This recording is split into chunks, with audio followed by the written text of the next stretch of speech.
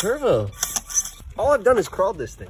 Well, let's just see how it does, you know, with the messed up servo. I'm gonna go grab my selfie stick so I can film this easier. So this thing obviously is not gonna be that capable because it's literally broken already. I'm gonna have to order some parts for this thing. Look at it go.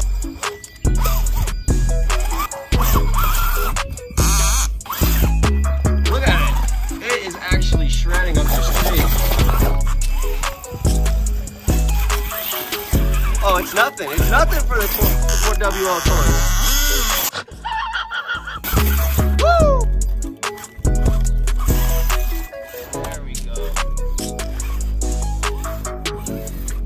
Oh, can I get up this rock though?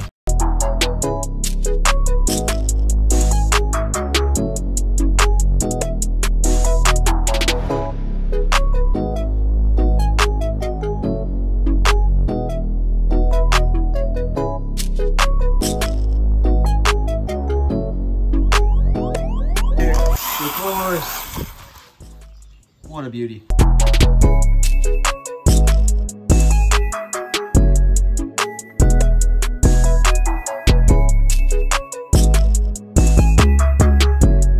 Now I've got the diff out. I'm watching this tutorial on YouTube right now. So now what I'm gonna do is I'm gonna take out these 4 screws, open it up, and then fill it up with some of this clay I just bought. I guess that locks it up and relieves some of the pressure whenever there's pressure. So yeah, take this open, clean it out, fill it with clay, and call it a day.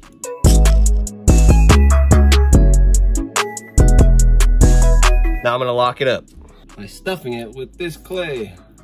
All right, I got it all sealed up. They have a little bit of movement, but really not much. So yeah, I'm gonna put this back in.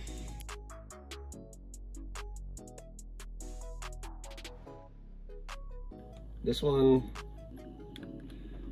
oh, look at that, the dog bone isn't even in. Okay, so now I think I got it on pretty good. Even movement, perfect. As you can see, when I just put this thing down, I've got it held right here. It should stay, but it sinks real far. And if I push down, it's gonna stay exactly there because there's no pushback from those springs. So I'm gonna try to convince these springs to push a little bit by putting some spacers in. Hopefully this will give me a little bit more of a height standing still. And then I'm also going to be replacing the servo, of course, because I need that to get this thing running again. And then, so first off, I got a savox SA1230. Okay, so here's the savox 1230SG. This is a very powerful motor. It's going to do everything that I need it to do, especially when it comes down to just steering. It's definitely going to be there for me, and it'll also hopefully be able to push things out of the way when I'm crawling. I also got this Hobby Wing Quick Run 1060 brushed ESC. It's waterproof. I got this because I was recommended it by a YouTuber named Budget RC. This guy actually inspired a lot of the stuff that I'm doing here. I watched his series on upgrading one of these, and I definitely wanted to do it myself. Third thing is, this is not really an upgrade, but I got this pack of screws. You know, they're just M2.5 screws with assorted lengths because I need these. And then finally the big one, but it's a receiver, the FSG T3B from FlySky. This was also recommended by Budget RC.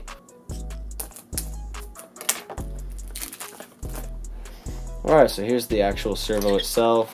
Oh wow, and so Savox actually decides to hook you up when they send their stuff out because they give you these stickers, and then they give you all these little goodies, you know, mounting hardware, and then here's the servo itself. And look at that Hobby Wing as well. You know, I'm picking just the right brands. They sent me a pack of stickers as well. It comes with some well, it comes with actually mounting tape and the heat bind, whatever this is called. Little pieces just pop out, and then the entire transmitter comes out with the receiver. It's an 8 battery, 8 AA's. Now it's time to take this whole thing apart, put in some dirty hand grease work, get this thing running again. But yeah, I'm just gonna time lapse this with my phone, so enjoy. Okay guys, so I am in. I've gotten the body off. I already put the shock spacers in front and back. that big fat one. I put that one in the back, and it seems to, you know, it seems to have its spring.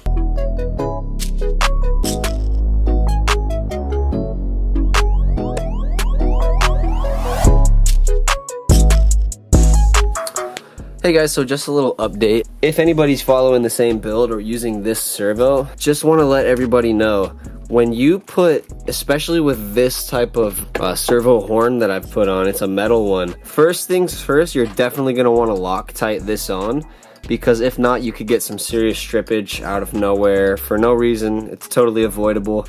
And the second thing, this is probably the more important one, this little ball that goes into the socket here, this little lip right here will get caught on this little cross plate above it.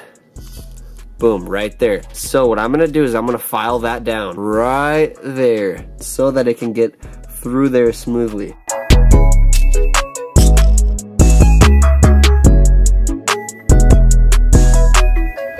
So this one is more of a power supply issue because the speed control runs one of these, I don't even know what this is called, but you know, I need it to be this. So tomorrow I'm gonna have to chop this off, put this end onto the speed control just to get power to it.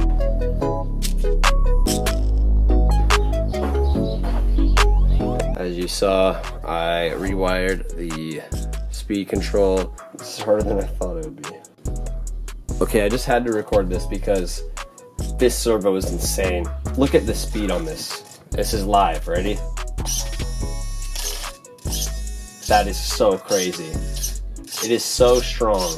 I feel like something's gonna get broken just from having this servo in. Last thing I'm gonna do is just zip tie everything. So anyways, I'm gonna put this thing back together now.